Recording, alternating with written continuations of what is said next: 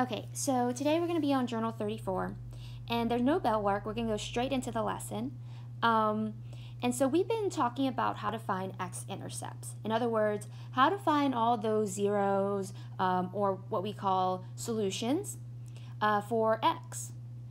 And these past few days, I've been giving you a factor along with your polynomial, right? I give you a factor where you can use synthetic division, which leads you to confirming if it is a factor, and then finding the rest of the factors, setting that equal to 0, and solving for x. So the question is today, what if I gave you no factors? I just gave you the function. How would you go about solving for x if I set this equal to 0? Well, we can do this by using this handy formula here.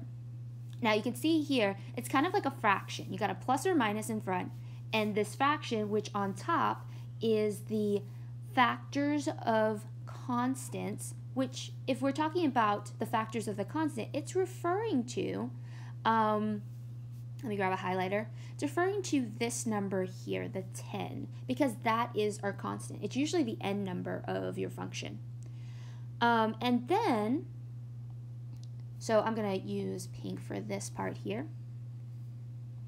And then when we're talking about the factors of the leading coefficient is referring to that highest number, the highest power, and the number in front of it. So that's going to be our 5 here, right?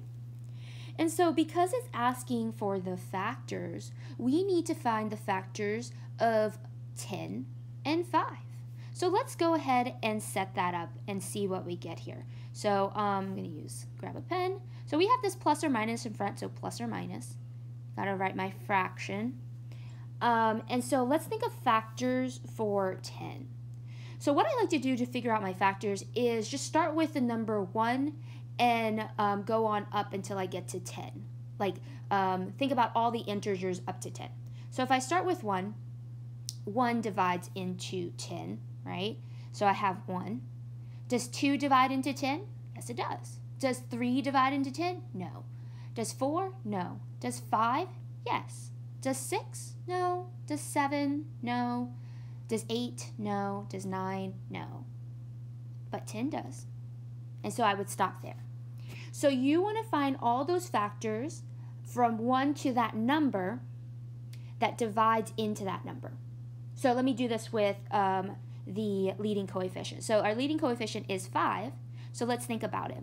Does 1 go into 5? Yes. 2 doesn't, 3 doesn't, 4 doesn't, but 5 does. And I would stop. So here's all my factors. And because this is a fraction, I can write this as, I can divide the numbers, the factors, by the factors in the denominator. So I'm going to take the numerator and divide it with the denominator and get all the possible real solutions or real zeros here. So in other words, and I have to include that plus or minus. So plus or minus, let's start out with using 1 here. So 1 divided by 1 gives you 1. So I have a 1 here. Let's try this one with the 2. So 2 divided by 1 gives you 2. 5 divided by 1 gives you 5. Oh, sorry, I forgot to put the plus or minus in front. My bad. So every time you divide, you should have a plus or minus in front. And so 5 divided by 1 gives you plus or minus 5. 10 divided by 1 gives you plus or minus 10. And so notice that now I've divided all my numbers on the top with my 1. So I'm done with using 1. Now I want to use 5 for my denominator. So I'm going to do the same thing. I'm going to take each number in the top and divide it by 5. So what is that going to look like? Well, 1 divided by 5 is 1 over 5. So I can keep that as a fraction. So plus or minus 1 over 5. 2 divided by 5 is plus or minus 2 over 5. 5, well, okay, if I take 5 and I divide it by 5, that's actually just 1, and I already have 1 here. So anytime you end up dividing and you get the same number it's already in your list, you don't need to rewrite that. And same thing for the 10, right? So 10 divided by 5 gives you plus or minus 2. And I already have a 2 here, so I don't need to add that on. So in other words, it looks like I'm done dividing all my numbers. This is my list of possible real zeros. And if you look at here, I have 1, 2, 3, 4, 5, 6, 7, 8, 9, 10, 11, 12. I have 12 possible real zeros. But if you guys remember, there's no way I can have this many x-intercepts, right? Because the degree of the function is 4. So I should really have 4. So what this equation allows us to do is find all the possible ones, but it doesn't necessarily mean that all of these are the x-intercepts.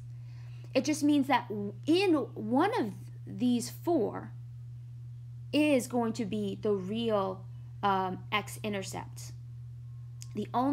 What this allows us to do is to kind of narrow down what they could be and test them out.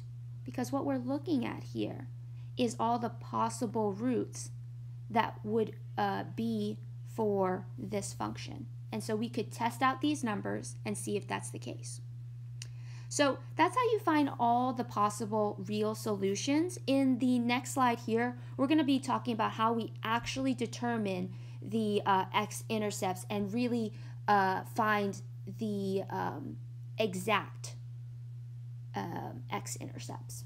So stay tuned.